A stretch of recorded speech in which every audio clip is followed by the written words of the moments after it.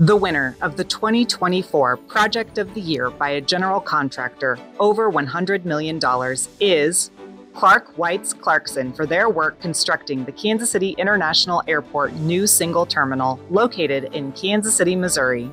The largest single infrastructure project in Kansas City history, the 1.1 million square foot design-build project replaced the original 3-terminal facility to streamline airport operations and improve the passenger experience. The new H-shaped structure features 2 levels with clear wayfinding and sightlines.